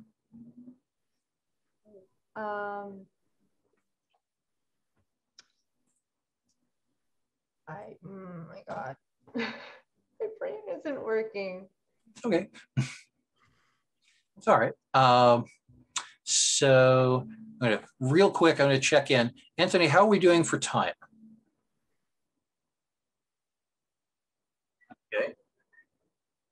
Okay. So what you, Heather, sense would probably work best with her would be using the kind of turning what's called nonviolent communication or compassionate communication that both of them have been using, her more than him. That whole I invite you, I sense, I hear you, I see where you're coming from. I invite you to perhaps take this as an opportunity to do something more constructive. You can sense that using that kind of terminology with her will probably get her to do what you want, especially if you throw a little bit of mind behind that. Alrighty. So how would do I roll for that? Or? Yeah, in this case, that would be your manipulation plus either empathy or etiquette. Let me check the character sheet here real quick. That's healer. Let's see, your manipulation is persuasive, 4, empathy 3. Yeah, I'll be your manipulation plus empathy. That would be 7 dice, and re-roll any 10s. you're going to have to be convincing her to do something that she's probably not really inclined to do. So that would be about a difficulty 7. Okay. Is it possible for me to give her some of my quintessence, because I have a whole bunch of it, or help in some way? Okay. You have Prime 2, correct? Yes. Okay. So you can use Prime 2, and I'm not going to make you roll for this. You can just, you're already doing it. You can give her 2 points to quintessence to lower that difficulty to 5. Okay. From a game mastering standpoint, what I'm doing here is bending the rules, because we're not going to like dig through this monstrosity here to figure out exactly how this roll would work. One of the big things about running games, and you've probably already got this before, from other sessions, is games are like improvisational theater. Rather than saying no, unless no is something that you absolutely do not want the players to do, it's yes and or yes but. You want to facilitate the thing that's going to make the game fun and cool for everybody. So in this particular case, I'm bending the rules because what Sasha and Heather are doing is really cool and fits the story. So yes, you can do it. Heather, Sasha has lowered your difficulty to 5. And just roll those 7 dice, and anything from 5 higher is a success. Yeah, already did. So I have 5 that are 5 or higher. Okay, cool. I have a 7, 7, 5, 7, and 9. Nice. And 2 1s. Cool. Oh, you have 2 1s. Okay, the 1s take 1 success away, so you've still got 3 successes. Cool. So basically, you New Age speak her, and she listens, and she goes. She kind of turns to the big guy, and she's like, "Trainwreck, maybe I invite you to allow him to stay under the condition." And she says, turning to you, Mike, I do invite you, under the condition of you remaining here, that you please put your recording devices away to protect and safeguard the privacy of the people here. Are we all agreed? That sounds like a good idea to me. I accept this invitation. Thank you. And may I? Are you open to hugs? Might I hug you? I'm pro hug. And she reaches over and she gives you a hug. It's a really good hug. She's not doing anything, particular with it. It's just like, she just feels like a really nice person giving you a really nice hug. And she comes to you, Heather. She goes, "Thank you for suggesting that. Are you open to hugs?" I am. And could I, from hugging her, get any more information, since I'm laying on hands technically? Yep, you sure could. Okay. So you hug her. Again, it's one of those things where, especially because we're kind of running low on time, and I want to give this a give this a good lead us to a good conclusion here. Yes, what you sense from her is she's a person of really good intention, but very deep sorrow. And that she's kind of compensating for that sorrow and trying to win past that sorrow by trying to do good for people. And what you can sort of sense from the entity up there is that it's using her, and by extension, using the rest of them. What you get from hugging her is that this is a person who really means well, and she often fears, as we were talking about a little while ago, fears that she doesn't do well, but she's trying. So I have an idea, and I don't know how this could possibly work. So because witches, or at least my character, the witch, my focus is circles and dance. I also have high life. I was wondering with Heather if we could possibly invoke just going with this new age thing, a healing circle dance around the heart with Mike, with both mics, helping the artists and amplifying that, specifically him using his abilities to amplify that type of healing life circle, that we are accepting the sorrow, but we are also allowing it to sort of pass, and we're no longer holding it, like holding that trauma, and allowing it to just be. And that maybe by doing that, that will somehow help this entity of melancholy to no longer hunger as much as it is, to understand that it's okay to be what it is, and that it's to have more flexibility. Since, at least in my head, this idea of this, like, why it's constantly hungering and needing is that it's stuck in this, that it's not able to be as flowy as catastrophe, and be able to change and morph and be like, yes, I'm sad, and maybe my sadness will be super deep, but then maybe it's not, and that's okay. So that's sort of where I'm going with this.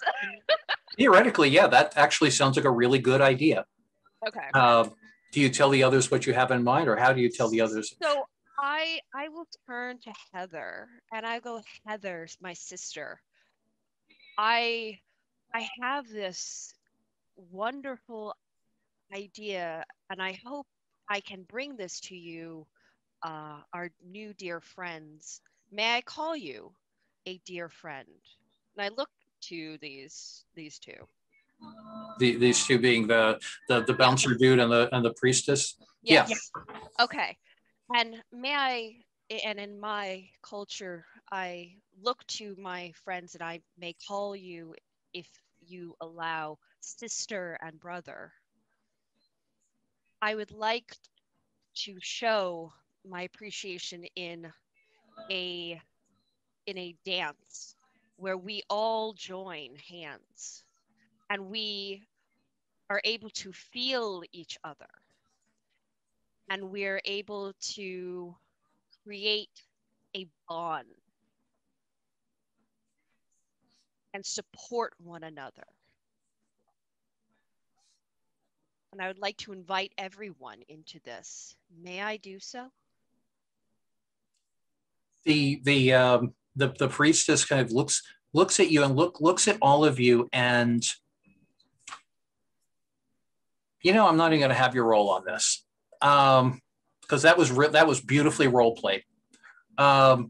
She looks at you, and tears start running down her face, and she's like, "Thank you. I think," and she looks up briefly at the other guy, and she's, "I think," and she takes his hand. She says, "I think that would be wonderful," and she reaches for your hand. And you don't sense any covert agenda in this. Okay, so I'm going to take her hand. I'm then going to take Heather's hand. I'm going to kind of I guess, put like my life energy mixed with my prime, because those are like my two whatevers. So she understands that I'm like, want to send this energy through it. So, and I kind of look to Michael, and like, may you bring the gift, if you wish, of music, and to, if it is all right, to, what's another word for amplification? Enhance, imbue your spirit to it, as you are, the way that you would, so that all can feel this beautiful dance that we are going to perform. And I would like to kind of call everyone around us to join us. if they wish. My character motions to Mike up to the same area to like play together. Okay. My character joins you. And the woman who handed you the guitar picks up, and she turns out she's got a flute next to her, and she picks up the flute, and she kind of looks at you and says, well, lead on. All right. Question. One of my practices is invigorate, and how would I do that? Is invigoration. Invigoration is mostly about getting your to like workout, basically. Doing a lot of exercise and so forth. Dancing would count, though. You could do the you could do the dancing along with the music as you're playing. You could also, let me check, because it seems to me that one of your practices is also art, or one of your instruments is also art. It's like the arts, I think. Yeah, gutter magic, invigoration, yoga, dance, meditation, music, social domination. What you can do is you can raise your voice, and as you had done a little while ago, bring yourself in as the center of attention, with kind of some flourishes and a strong voice, and play some really powerful notes and draw people in with that, and raise energy with that. You could do that. So, all right, I look at the flautist, I guess, and I look at Mike's character, and I just kind of like whisper to them real quick, key of C, keep the harmonies going, and follow me for tempo changes. And then I put the guitar on and take a deep breath and just start with one rather mellow but seemingly carrying,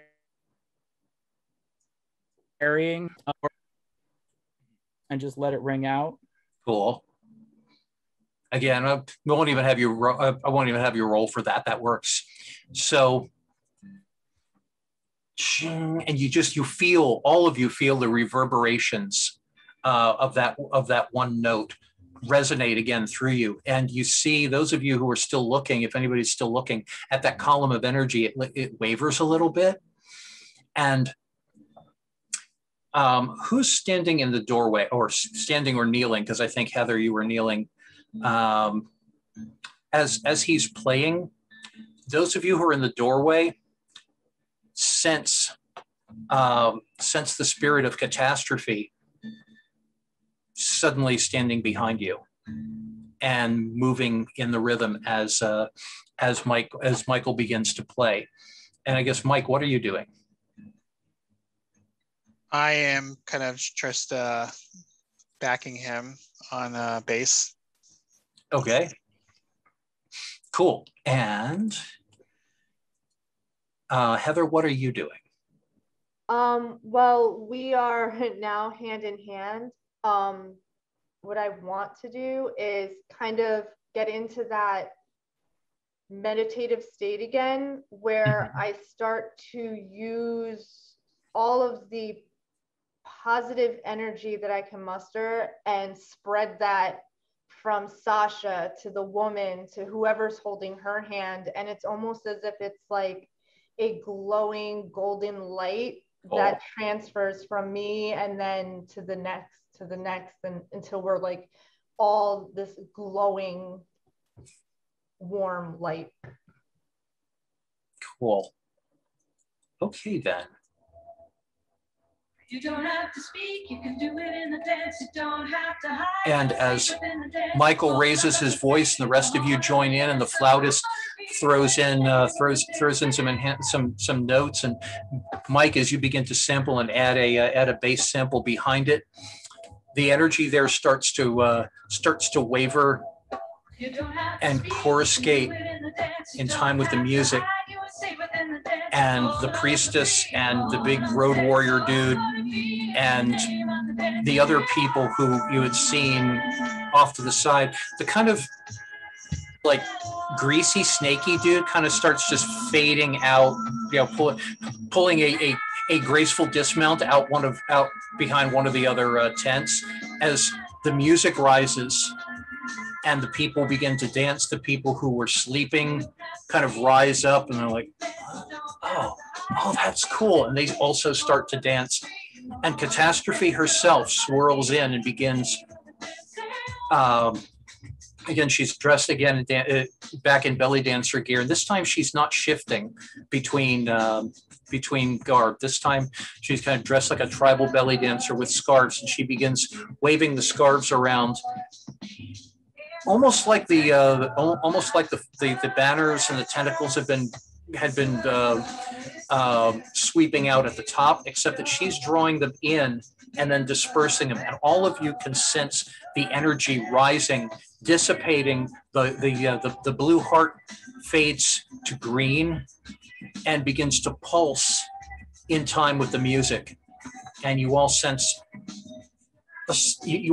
a profound wave of relief and joy and release as all those things which have been held and channeled and repressed begin to flow out in a positive and healing way, not denying the grief, not denying the pain, but embracing that those are only passing sensations in life. And that the life itself, which you can feel pulsing up now through the rugs, into your feet, into your spines, up the chakras, into your hands, into the instruments. It's the life itself that's the most important part. And here and now, you all dance with life. And leave things there. Thank you. Congratulations. You have healed the you've healed the pain, and you've channeled the energy into something, into something positive and glorious. So yeah, good job, y'all. That was a lot of fun. That was a lot of fun. Thank you. I agree. Cool. So yeah, that's Mage, and obviously that's a very brief and very positive view of Mage. One of the things about Mage as its, I guess, a primary designer and primary author is, like I said earlier, I always wanted to make it empowering, positive whenever possible, and though there's plenty of potential in Mage for violence, I've always, as a designer, looked at encouraging people to do things differently than that. So cool. Thank you. You all did a great job with that. All of you, and just all of you. Thank you for taking the characters and running with them. Thank you for taking your own energy and your own inspiration, your own creativity, because that's fucking awesome. Thank you. Thank you. Thank you for having a. Thank you for having an actual game that sort of allows that and just really Collaborative. Yeah, it's super collaborative, and also just the amount of creativity to really get into those emotions and it not, I won't say cheesy, but it's like it's encouraged and supported. And that's where we want to go. We want to have those moments where we're like, yeah, we're going to have like a dance circle, and this is how this is going to solve the day. And we're all like, this is the coolest thing ever. I really love that you did that. I love what you all did with this. I love, Sasha, that you came up with that. I love, Heather, that you were like looking at how to, how to heal the pain rather than to go, bad spirit. Mike, I love how you were incorporating the incorporating it, the tech into it, and getting an analysis of what the problem was, and finding a way to remix it. And Michael, I love that you kind of stepped up and occupied that and said, okay, I am now center stage. I'm going to be the focus for this great ritual, because that's fucking awesome. I love that. Thank you. Yeah. Thanks, everybody. And thank you. Thank you. Mm-hmm. Thanks. Do you have any other questions or anything that you wanted to go over or talk about while we're still here? I guess my only question, much like we asked John, I mean, getting to have and getting to play with DMs like you is a blessing. And if there's other ways to get to play with you guys, Thank you. Well, I can post my social media on. I generally, more often than not, I tend to play in the games rather than run because I write the damn things. But forever DM. Yeah, but yeah, I'll post my social media. Any of you who want to, stay in contact with or follow me, please do. Just let me know who you are, because by Twitter and so forth, we go by a million different names. But yeah, there are other groups who emphasize more role playing than the I now hit the orc for 14 points of damage playing. And again, it depends on who you're gaming with. But thank you, because yeah, I'm trying to think of how to what y'all are doing, especially especially what y'all are doing. This is the kind of role playing I really enjoy. So thank you. I definitely prefer this over pile up the orc corpses. I guess. Oh, sorry, go ahead. No, I was saying, yeah, it just reminded me like kind of going back with something John says a lot. It's a lot better than just rushing in and killing everybody who looks different than us and rifling their pockets for loose change. Yeah. Yeah, the best way to find people, I'm digging through my social media now so I can put it into chat. The best way to find people who are more oriented toward this sort of gaming is to get involved in usually online communities that are focused more on storytelling, role-playing, rather than strategic role-playing. I also highly recommend, though I'm not obviously a designer for it, I highly recommend the Powered by the Apocalypse system games. Monster Hearts, in particular, is a favorite of mine, because those are very role-playing and relationship-oriented, rather than carnage and warfare-oriented. And so the communities around those are more more focused on character interaction than on hit points and body counts. And let's see, just trying to